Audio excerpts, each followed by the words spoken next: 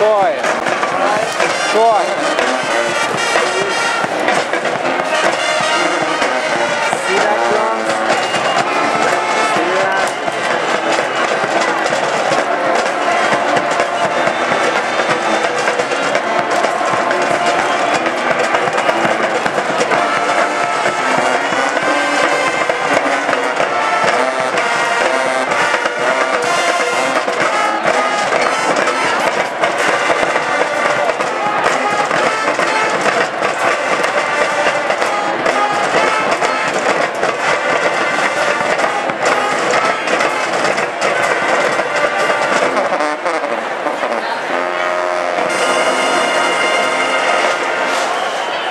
After 10 long years laying siege to the unyielding walls of Troy, the brave Greeks had grown weary. When all seemed lost, clever Odysseus dreamt up a most improbable plan. The Greeks worked in secret to construct a great wooden horse, an ostensible sign of their surrender. Knowing the Trojans would be blinded by their pride, Odysseus hid his warriors within the wooden beast. That night, with the horse within its walls, Troy was put to the sword. The Trojans, it seemed, were as foolish as they were formidable.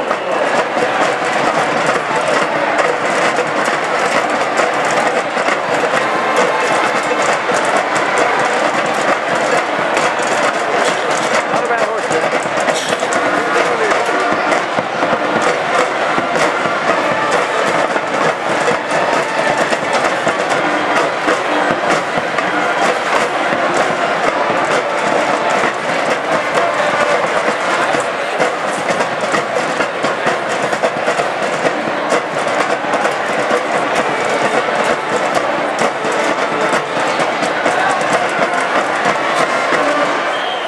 Though long since burnt to the ground, the walls of Troy still serve as a symbol of all things impregnable.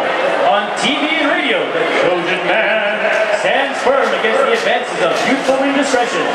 And like the walls of Troy, they may hold up 99% of the time, but when that 1% failure arrives, it's all they'll talk about for years to come.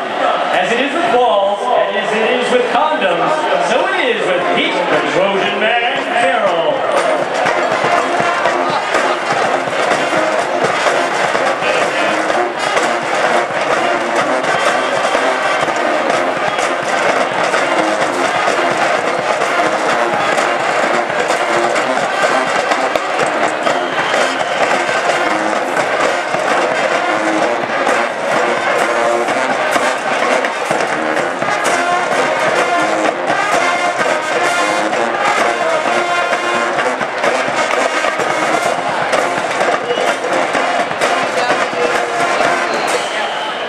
2007 seemed an unlikely year for the Cardinals to surmount undefeated USC. That sunny October's day, the Stanford players strode boldly into the Coliseum to the hateful sneers of thousands of Trojans fans. Heads held high to stand their ground to the last. With the final seconds ticking off the clock, a fateful pass arced over the heads of the enemy to be plucked from the heavens by the winning Cardinal. The cheering fell to silence, punctuated only by the sweet refrain of "All right now."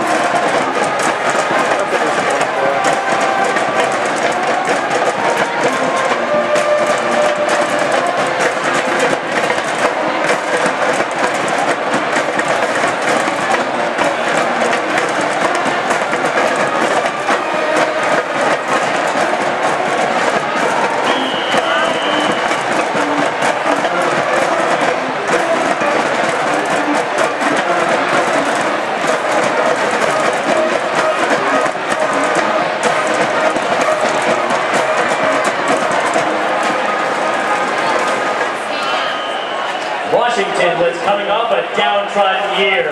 While Tyrone Willingham managed to lead Stanford to the Rose Bowl, he overled the Huskies to 12 consecutive losses. But redemption is open as a Saturday away as especially when USC comes to town.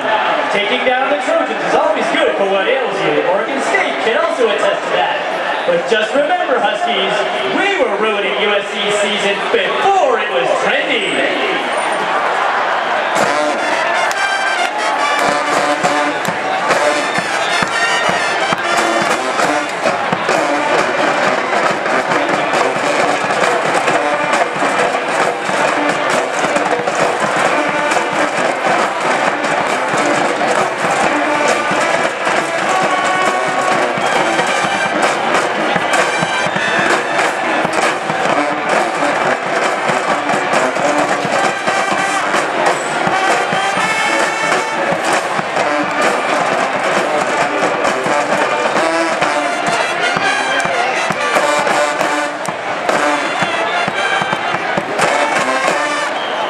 Join us next week when we point out the secret socialist imagery hidden in the reliefs of the Colosseum. Until then,